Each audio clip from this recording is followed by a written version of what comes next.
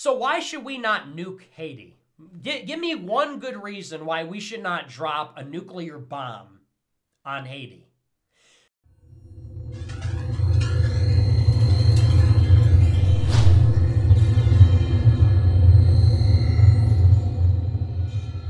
Nicholas Joseph Fuentes, born August 18th, 1998. Nick Fuentes, for all y'all who don't know who he is basically the new breed, the young generation of the new white supremacists, nicknamed Baby Hitler. I don't like using the word anti-Semite, but if there was a picture next to who is anti-Semite, it is him.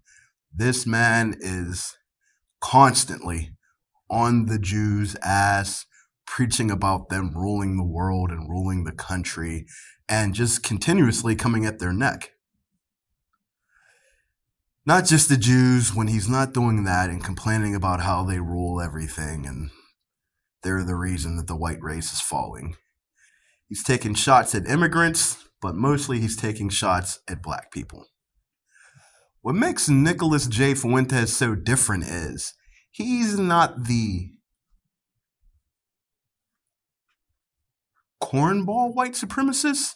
The man actually has some hip-hop knowledge, and that's where he gets goofy-ass black people off guard, because he can connect with them on that superficial level. But if you really listen to the man, like I do, if you listen to what he says and what he's talking about,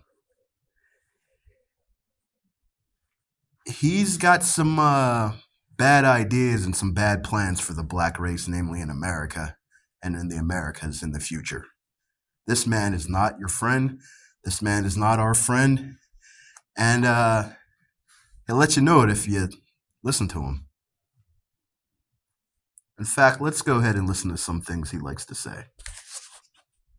It seems like no matter what the present state of black people is, wherever they are, whatever the history, whatever the variables, which are numerous, and of which there is great variety, no matter what, it's always white people's fault. Black people in the South, where slavery reigned for hundreds of years, white people's fault. Black people in the North, where slavery ended, and where white people fought to free the slaves, white people blamed. In Haiti, a slave republic, the first of its kind, emancipated 200 years ago. They killed every white person, all of their white masters on the island. White people at fault.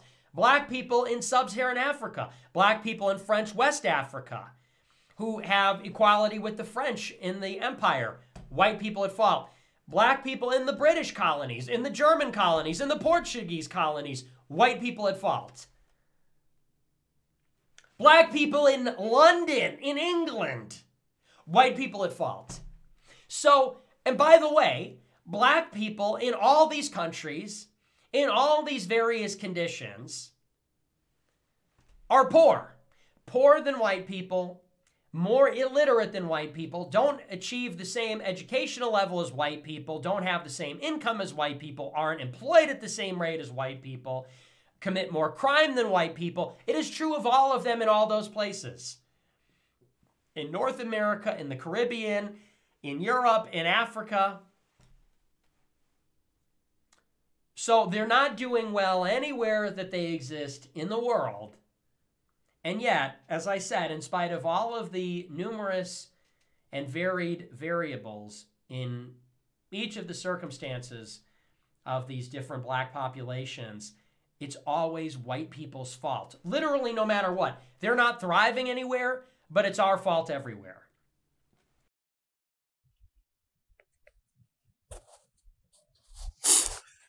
Now, you sit there and you listen to that damn devil, and he is a damn devil.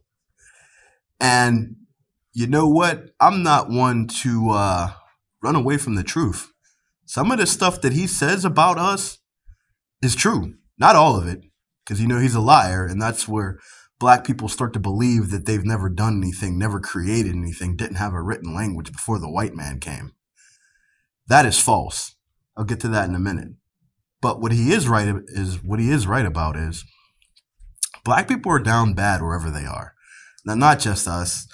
A lot of other people are down bad. A lot of Asians are down bad. A lot of Europeans are down bad. A lot of white people right here in America are down bad. West Virginia is a shithole. A few other states. Utah is a shithole. Okay? There's African nations that are way, way better than the state of West Virginia or Utah. But he's right. We have so much right underneath our feet. We have endless mineral wealth, oil, access to education right here in America, and we don't use it. We don't benefit from it. And why is that? And truly, it's because two things. Black people are unorganized, and a lot of black people are selfish.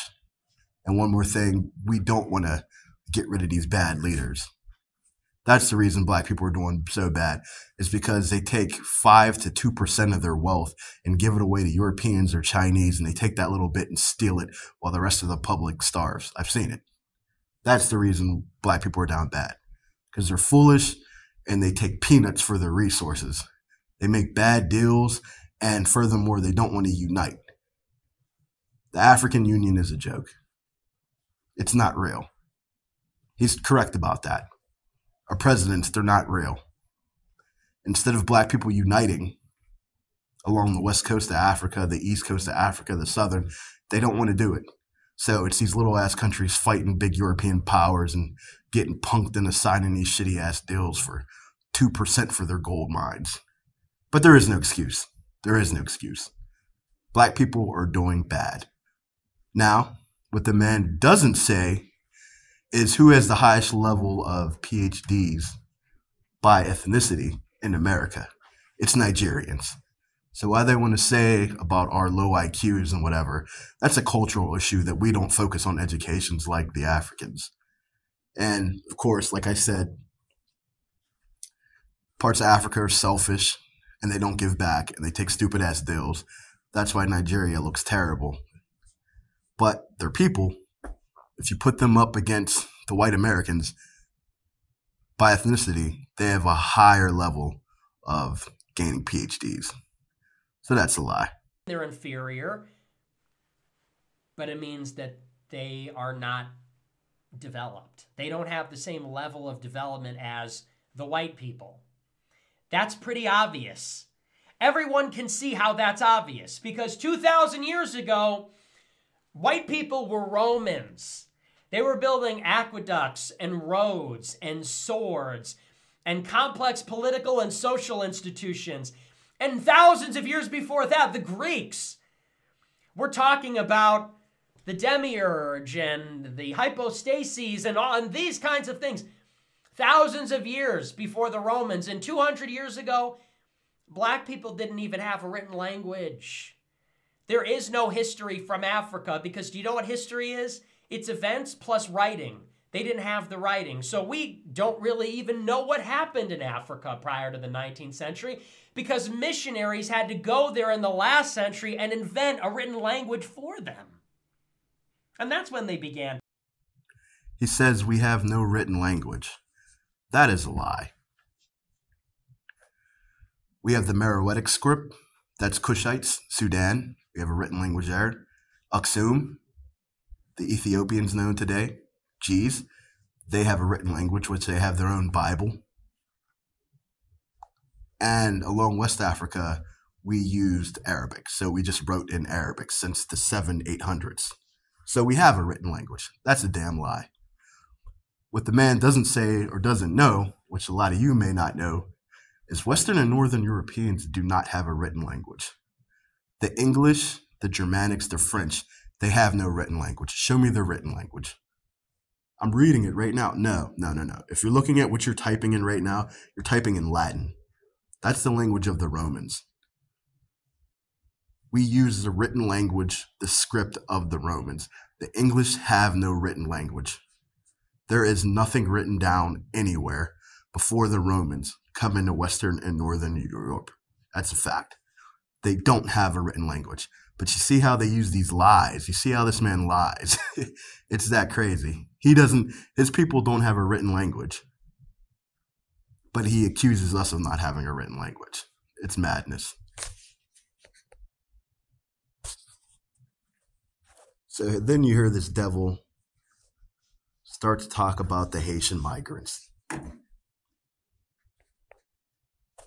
Now, let's listen to some of the stuff that he said. 200 years ago, the Haitians overthrew the French colonial government, but it wasn't like a normal revolution. It wasn't like a normal revolution where, like our revolution, for example, where the founding fathers said, we want to be represented if we're going to be taxed, and we want a government of, by, and for the people. We want to govern ourselves. The proposition that all men are created equal. We pledge our blood and our treasure and our sacred honor. Like, that's when white people do a revolution. That's when English people do a revolution.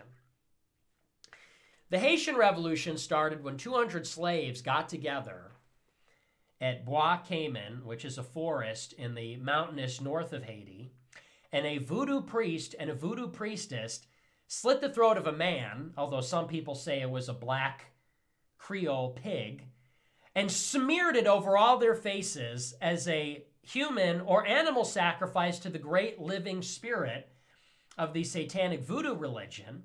And then they initiated the revolution. When the revolution was finished, they went door to door and killed every white person on the island for being white. Literally killed every single one on the basis of their race. And then they congratulated themselves and said, we killed every white person on the island. That was the Haitian Revolution 200 years ago.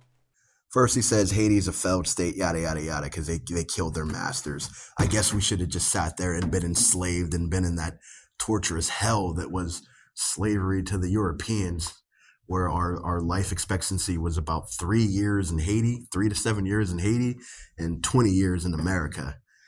Yeah, that was a good life. I guess we shouldn't have killed our masters. But two things that he doesn't say about Haiti is, one, they built a lot after they threw off those Frenchmen. And they didn't just kill all the white people. That's a misconception about Haiti, that they just killed all the white people. They killed the French people. The Haitians did not kill any Germans. They did not kill any of the Polish who were there working on the island. In fact, the Polish helped them overthrow the government, overthrow the French elite. See, they don't want to talk about that.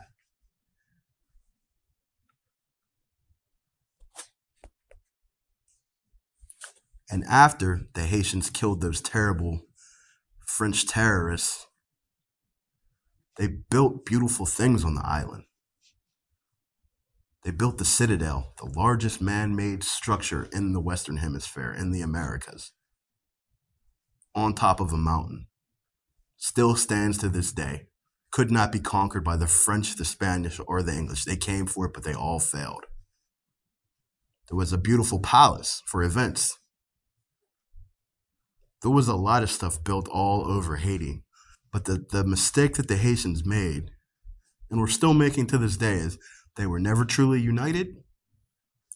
There was a bit of mistreatment from the higher ups. And lastly, they thought that they could be accepted by French people, by white people. They thought that they could just make bygones be bygones and they could just be cool with Europeans. That was the biggest mistake.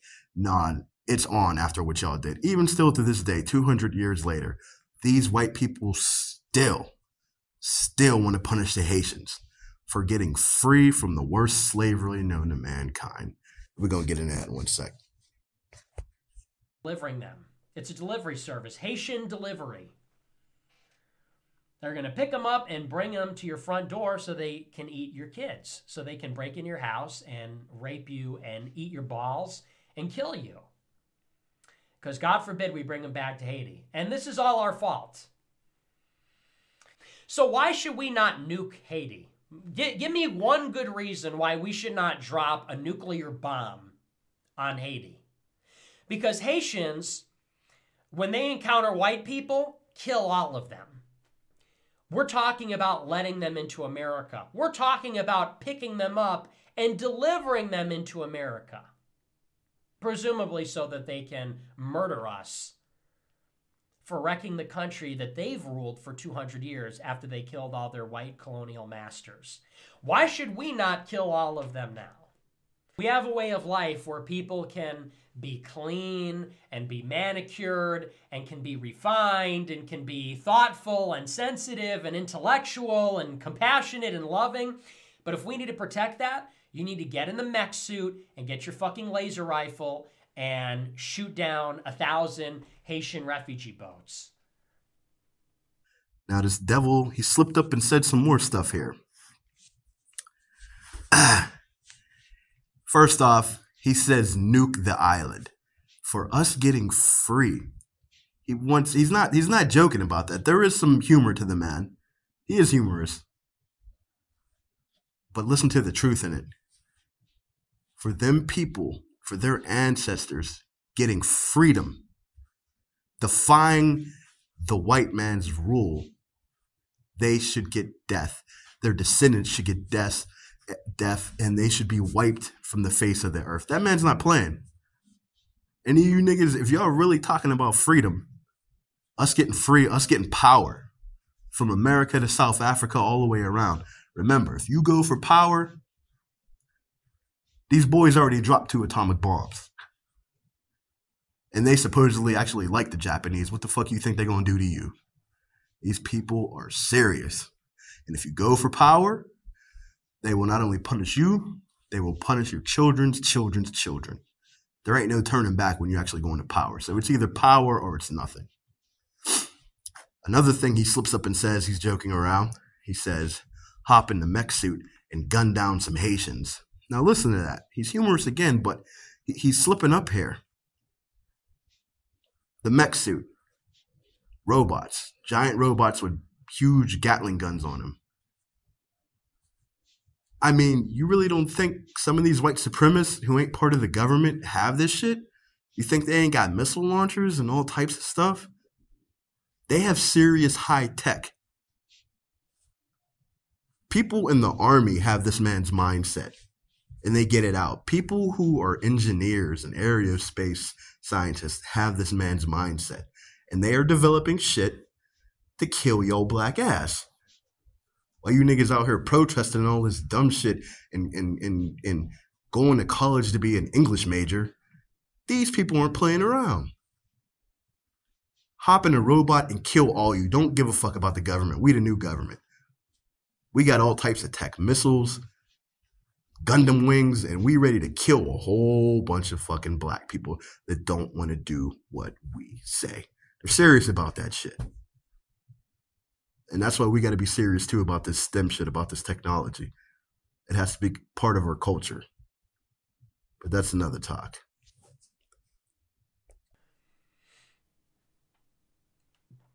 So this is a pretty terrifying prospect. And the only way to protect our very high level of civilization is to become barbarians again. That's the only way. In order to protect our very delicate way of life, we have to get very tough. That's it.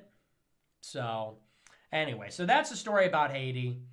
It's a satanic country founded on race hatred and devil worship. They literally sacrificed an animal or a human being for their revolution and painted their faces with blood and then killed all the white people. Their descendants are cannibals that eat people. And now they all want to come here. I don't think so. I think they should all be turned away with lethal force. Something tells me, though, that's not going to happen. I think it was 2, maybe 3 weeks ago, end of February, I said that I was talking, though, about Africa. I said people aren't ready because by the end of this century, there's going to be 10 billion Africans in the world because their birth rate is so high. And inevitably, they're going to have to go here. We're going to experience catastrophic population decline, as will most of the world's countries, by the end of the century. And just as we brought in Hispanic immigrants at one time to account for the deficit, and now it's Asian immigrants in the past 5 or 10 years, in the future, it will be Africans. Mark my words. I said, and these people are not civilized. They eat each other. They cook their food in oil, industrial oil that they extract from electrical transformers, which is real, by the way. They literally do that. They're subliterate, not even illiterate, subliterate. They're a pre-literate civilization or lack thereof. And I said, they're all going to come here and they're going to be chasing you through the street. I said, and you'll pine for the days when the worst that you could expect is to get mugged or carjacked or burglarized by these American blacks. And then there's something that he slipped up and told us. He slipped up. What's he say? Gone are the days when our African Americans will just beat you and rob you. These Africans, which are Haitians, these Africans, they're going to eat you alive. They're going to eat you alive. They're far worse. We got to keep them away. We got to keep them away. See, now that's the thing. These sons of bitches are so sick, so obsessed with us, with the American African. They want our souls. They want us to entertain them. They want us to make music for them. And truth be told, they actually love us. But see, we forgot our position. We're not going to be this white man's hound dog. And that's the problem. That's the problem. So we got another spanking coming our way. They're about to jail a lot of black people in America. And they're going to get us in check. But you see, they don't want to exterminate us like the Haitians. See, the Haitians, they want for that freedom. They want for power. The American African, we just wanted to be friends. We want to integrate and be friends. So what is the man saying here? He's saying we have to keep the Haitians away from the American Africans. Why must we keep the Haitians away from the American Africans? Why? Because if you get that American African creativity,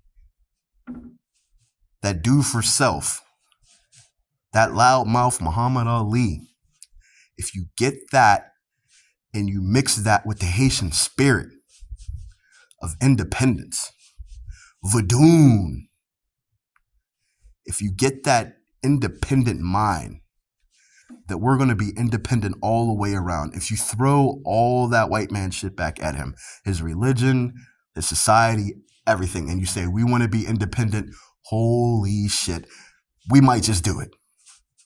We might just do it. Can we do it right now? No. Could we have done it in 1930, 1940, 1950? Yeah, we should have listened to Malcolm. We just didn't have the spirit. We wanted to be friends. But if these two mix, if the black American gets that Haitian spirit, that mindset, man, we in for it. So what do we got to do? We got to keep them away. And we got to kill all the Haitians. He slipped up on that one. This is someone you need to know. This is someone you need to listen to.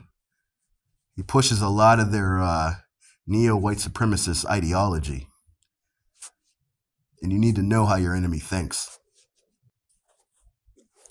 The funny thing about it is, you always get these people that aren't fully white that are the most racist.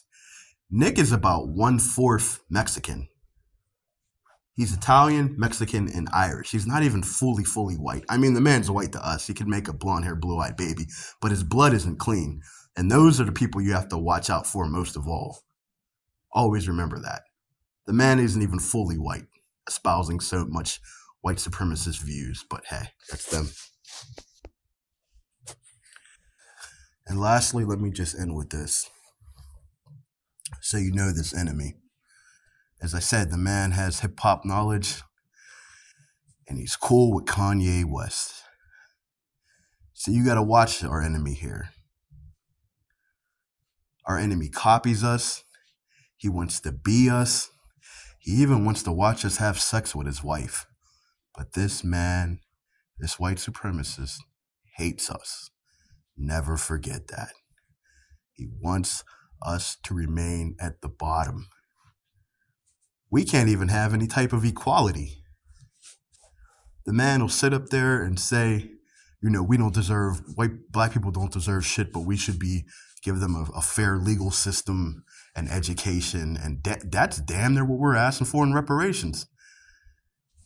They want to keep us down. They will love you as long as you are down. They will copy you. But at the end of the day, when you go for power, if you ever make that mistake and we actually go for power, remember, this man and anyone like him will want to drop a fucking nuke on us. Never forget that. Know your enemy. 1.